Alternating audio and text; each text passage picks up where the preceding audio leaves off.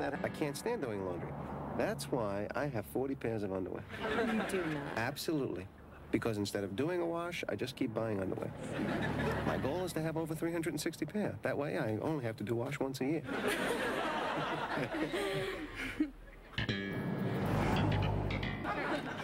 So, thanks for dinner. It was great. Yeah. We should do this again.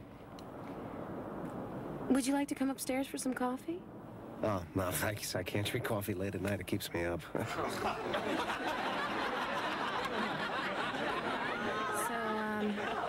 Okay. Okay. Good night. Yeah, take it easy.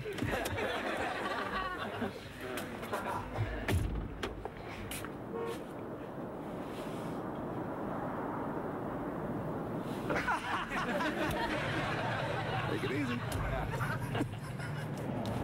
Take it easy.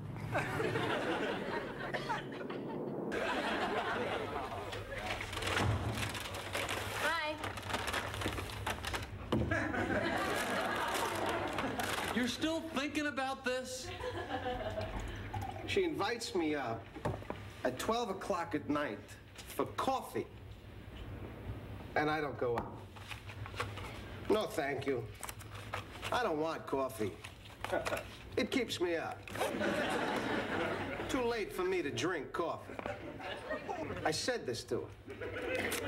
People this stupid shouldn't be allowed to live. I can't imagine what she must think of me.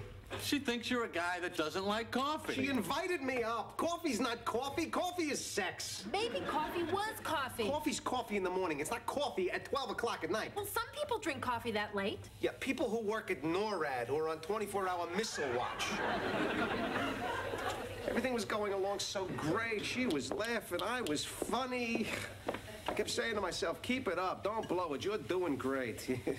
It's all in your head. All she knows is she had a good time. I think you should call her. I can't call her now. It's too soon. I'm planning a Wednesday call.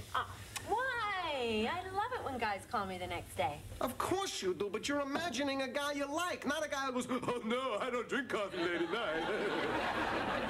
If I call her now, she's going to think I'm too needy. Women don't want to see need. They want a take-charge guy, a colonel, a Kaiser, a czar. All she'll think is that you like her. That's exactly what I'm trying to avoid. She wants you to like her. Yes, she wants me to like her if she likes me, but she doesn't like me. I don't know what your parents did to you.